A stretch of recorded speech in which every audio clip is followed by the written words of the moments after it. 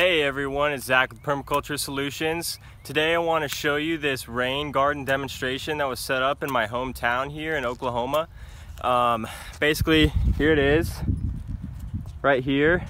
This is a rain garden demonstration, like I said, and it's mainly used for Monarch butterfly way station, but it's really, I've never seen any monarchs here. I come down here all the time and I never see any monarchs here, but I do see tons of native pollinators, so it's really good for that, and it's cool how they're sort of catching rainwater. But if you look around, you got basketball court there.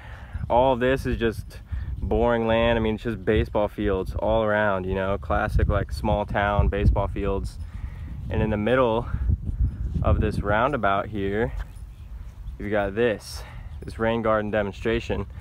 So they kind of did a good job initially installing it somewhat, but they haven't really maintained it. But there's still a lot of wildflowers seeding themselves. This is all seeding themselves mainly.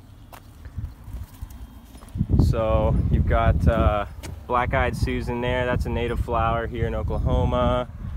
There's all kinds of flowers. These, I'm not sure. I want to say like Indian. No, they're not that. I was gonna say Indian paintbrush, but that's not it. I'm not sure what those are, but there is Indian paintbrush here. And there's a lot of flowers in here, but I just wanted to show you this. All the runoff from these streets actually comes in here and soaks in the ground, but they do have drains, which is kind of, you know, defeats the purpose a little bit. But when we get rains, it does this whole thing will fill up, and then the water will just seep into the ground slowly.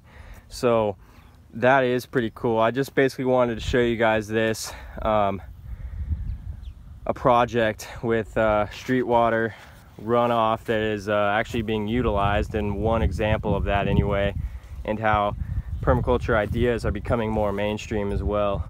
Alright, that's all I've got for this video. One thing I forgot to mention that's really cool is that this is actually one of our hottest seasons of the year, July, and so we get temperatures on average over 100 every day. I mean, typically it's 100, 102, you know, with the heat index of 105 to 110, so really hot temperatures, no rain, but this is still, you know, you've still got a pretty good amount of flowers here and growth going on, which is cool. And I think that's in part, of course, because of the rain garden aspect of it. But yeah, that's all I've got for now. If you like this video, please subscribe, and I'll see you next time. Thanks.